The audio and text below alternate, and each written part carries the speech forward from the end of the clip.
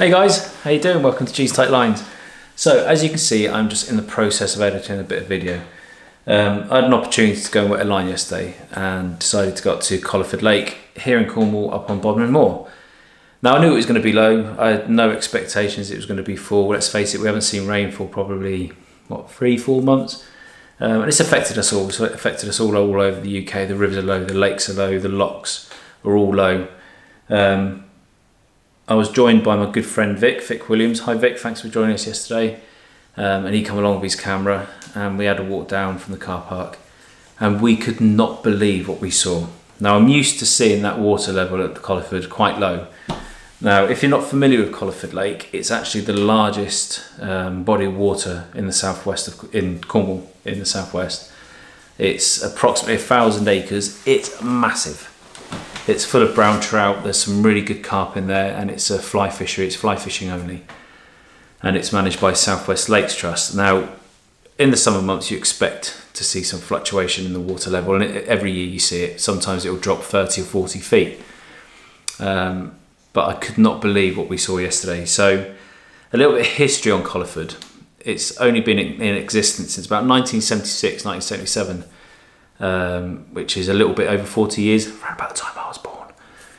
And basically what happened, it was all farmland on the moor, and there was a compulsory purchase for lots of agricultural farmland in the Colliford Downs area and the surrounding villages and hamlets. And over the space of 18 months to 2 years, they filled it up from the river and it became Colliford Lake.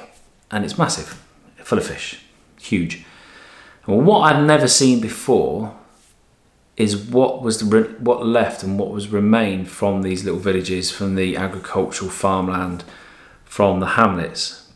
Now, I'm not going to tell you what I saw. I want you to see it on the video because I've stuck the drone up. Now, it's not a great bit of video because it was quite windy, but it was shocking.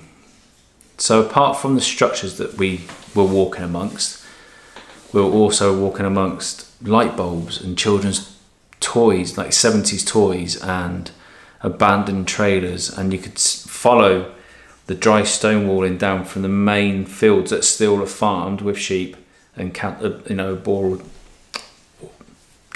and stuff. There we go.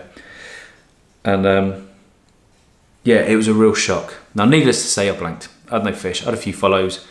Obviously, the fish haven't gone anywhere. They're just more concentrated in less water now. But it was a real shock, but really, in the same breath, really interesting to see this abandoned life. It was just bizarre. Anyway, guys, I'm going to stop yabbing because I want you to see what I saw.